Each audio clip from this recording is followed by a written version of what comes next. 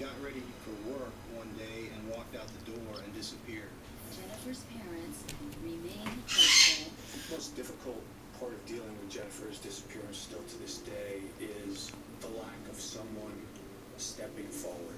We know someone knows something. The worst part is the not knowing. You can have hope, but on any given day, on any given moment, you're gonna have periods of sadness.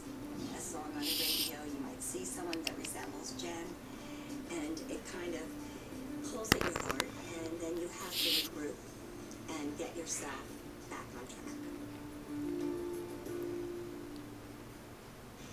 When we return, a beautiful girl, a Florida vacation, a shocking detour, There was a substantial amount of this victim's blood in his car. and later an exclusive interview. Elizabeth Smart tells her incredible story of survival. Going to bars and going to clubs, that really is a passive way of meeting people. eHarmony really is an active thing. It's I'm ready, I want this.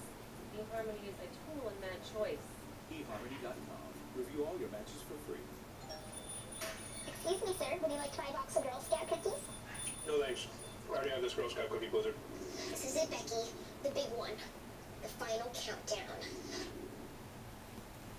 Well, you can always cram more cookies into your blizzard.